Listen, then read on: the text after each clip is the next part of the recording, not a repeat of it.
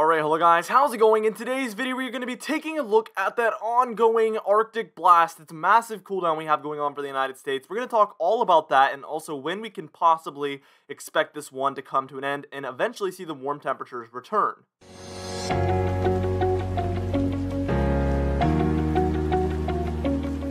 Anyways, for today's comment of the day, I want to know, when do you think this cooldown will come to an end and we will see a warm-up? Let me know in the comments down below, and I'll be picking one of those for tomorrow's video.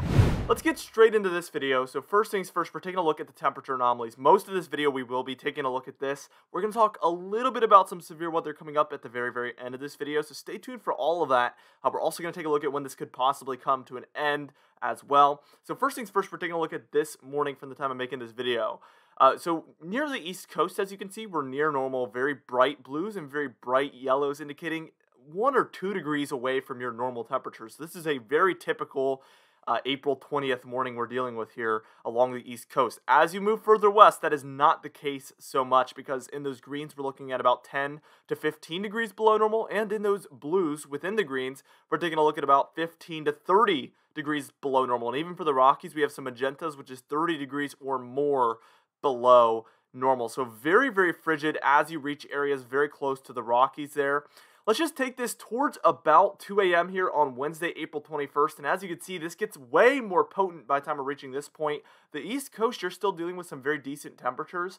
But as you head further west towards the Ohio Valley, the Great Plains, areas like that, we're dealing with temperatures widespread that are 15 to 30 degrees below normal, and the magentas there from Missouri, Arkansas, Oklahoma, 30 degrees or more below normal. I hope I don't have to explain why this is a major Arctic blast to some of you. This is a very significant cooldown here, one that for this time of year is very rare. This is a more March or February type cooldown that we're going to be dealing with here. Let's just take a look at those actual temperatures at 2 a.m. As you can see, we have widespread 30s there for Texas, Oklahoma, Arkansas, Tennessee, Mississippi, Kentucky.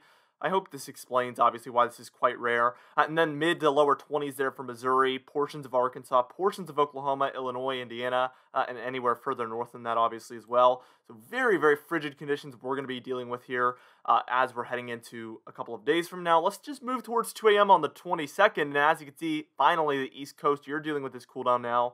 So enjoy the warm weather while it's here, because it is going to get much cooler as we approach the weekend. As you can see, those blues that are 15 to 30 degrees below normal are very close to the East Coast by this point and the Gulf Coast. Here's what those low temperatures on Thursday, very early morning, will look like. Widespread 30s even through the southeast and the deep south, but especially there as you head towards the northeast, we have widespread 20s.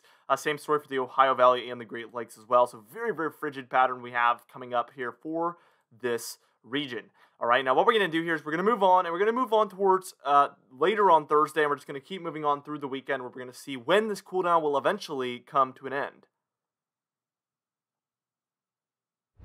All right, now here we are taking a look at about 8 p.m. here on Thursday. Again, still, that's going to be on April 22nd, and as you can see, we still have these greens very widespread throughout all of these eastern regions throughout the United States. But again, still the central United States is the coolest here. Let's just move towards about 2 p.m. here on Friday, April 23rd, and as you can see, for the plains, the Ohio Valley, and portions of the Gulf states, we're again dealing with about 10 to 15 degrees below normal, and in some of those blue shades, 15 to 30 degrees below normal as well. So we have a pretty potent cold air mass still in place. Same story by the time we reach about 2 p.m. here on Saturday, April 24th. Again, the greens and the blues are all over the place. The northeast is warming up quite a bit here, actually, but still dealing with mostly some colder than normal conditions for the eastern half of the United States here by this point. Now, by the time we reach about 2 p.m. here on Sunday, we see something interesting occur. This cooldown becomes a little bit less potent. We do see some warmer air enter in for some of the four corner states there, and even beyond, even further north and further east than that. Notice that the West Coast is cooling down. That's something that's happened over the past couple of frames here that we've taken a look at. That is a negative PNA, and typically this will encourage some warmer air to enter in to areas further east in the West Coast. And as you can see, by the time we push towards about 2 p.m. on Monday, April 26th, you just see these warmer temperatures really enter in through the Gulf states into portions of the plains here and even portions of the eastern United States. So that is a result of that negative PNA. I love when we can just see this teleconnection taking place on the map here and just identify that and then see exactly what happens afterwards. Very validating to see that occur, obviously. Now, by the time we're taking a look at about 2 p.m. here on Tuesday, April 27th, you can tell that that warm-up has really entered into the eastern United States here by this point. The west half of the United States, I would say, is very cold by this point. The Four Corner States, the West Coast, the Rocky Mountains, even the Northern Plains there, the Upper Midwest, all dealing with some below normal temperatures. So this is a clear-cut pattern of trough in the west, ridge in the east, which, again, is going to allow for that very nice warm pattern in the eastern United States here by this point. Let's take this towards about 2 p.m. on Wednesday, and something interesting begins to occur, and I don't think a lot of people are going to like this. This warm-up is still here for the eastern United States, but we see a massive trough entering in through the central United States, so that's quite interesting. That cool down on the west coast of the United States is becoming a little less potent, and by the time we reach about 2 p.m. here on Thursday, take a look at that. A positive PNA is trying to fight its way back in through California, Nevada there as well, and that would encourage some colder temperatures to enter in further east than that. And as you can see, for the upper Midwest, the plains, the Ohio Valley, that is becoming true here by this point. We do see that the East Coast there is dealing with some very warm temperatures, but I don't expect that to last very long at all here based on what we're seeing. So what we're going to do here is we're going to move on, and we're going to go ahead and take a look at this in 5-day increments here from our GFS ensemble model. We're also going to take a look at what the Climate Prediction Center has to say, and then we're going to take a little bit of a look at that severe weather threat that's coming up as well. All right, so here we are taking a look at this in 5-day increments, and this is crucial because we get to get a bigger picture of the pattern here. So first things first, we're taking a look at the 20th through the 25th, which is today through Sunday, April 25th. And as you can see, the trend is very clear. We're going to have a warm, positive PNA there on the west coast, and that is going to allow for some very cold air to enter in through the central and the eastern United States. The further west you go towards the Rockies, the more potent that cold air will be. Also, the Ohio Valley gets a little bit of an extension of those brighter greens, which again is that more potent cold air. But near the East Coast, we're going to be a little bit more normalized there. Taking a look at mostly 5 to maybe 7 degrees below normal for a 5-day period, which is pretty potent, but not nearly as potent as those greens, which is 10 to 15 degrees below normal. So that's a lot more significant, obviously.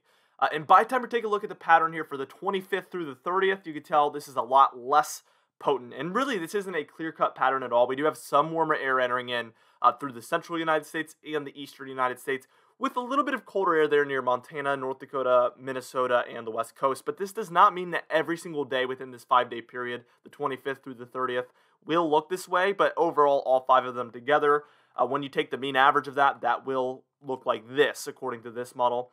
And then the 5-day period after that, which is basically the final day there of April 30th through May 5th.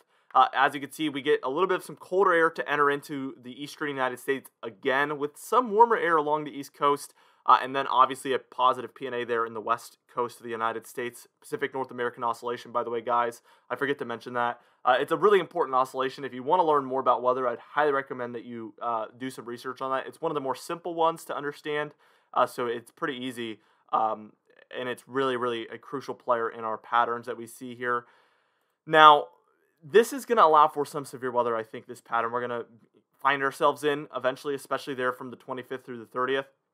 Let's take a look at the 6 to 10-day outlook here from NOAA, and this is going to be the 25th through the 29th, and as you can see, some warmer air there for the south-central United States and mostly colder there for the west coast and the north-central United States. And then for the 8 to 14-day outlook here, we see some colder air there for the upper Midwest, and then some warmer air for the East Coast and the south-central United States. This is going to be the 27th through the 3rd there.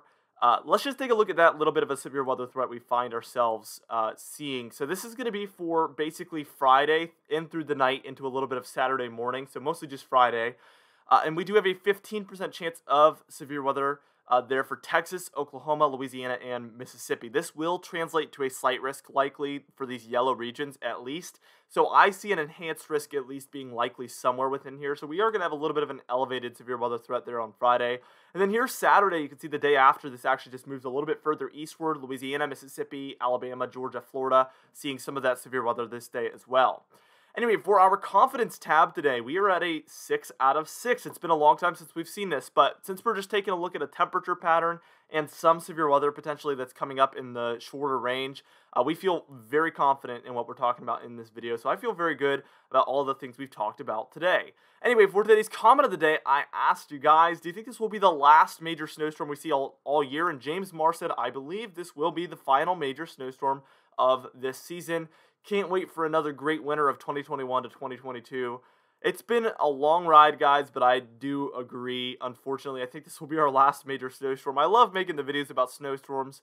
They're my favorite type of video to make, so it's very unfortunate to see the winter coming to a close. Obviously, I'm ready for spring and ready for summer, so there is some excitement there, but it's always sad to see it go, and I can't wait for next winter here with you guys. I'm very excited. Anyway, for today's patron highlight of the day, I want to thank you all for supporting the channel, but especially our platinum patrons: Property Damage, John Benbenek, James Wade, Dovey Nagel, Alan Balemo, Adam S., Larry LePan, Donna Carnes, Cameron Marshall, and Ada Mattis. Alongside our diamond patrons: Bill Roberts, Alan Cherry, Marcus Connolly, Noah Harley, Michael Cotalesa, Michael Buell, Catbite, Charles Stinnett, Kellen Manhart, It's Jay, Cindy Klein, Mark J, Luke Flegos, Gary's, and John Coolisi. If you would like to be a part of this patron entry of the day, you can do so by joining our very exciting Patreon page in the description and in the pinned comments down below. Now, also for our channel member highlight of the day, I want to thank our weather top dog, Hair Farms 1, and then also our super fan, Phoenix Nimitz. If you would like to support the channel this way, you can do so by clicking that button next to the subscribe button and checking it out today. Anyway, guys, thank you so much for watching this video. Be sure to destroy the like button, guys. Be sure to comment to help the YouTube algorithm out, and be sure to subscribe if you like weather-related content. I will see you guys in the next video.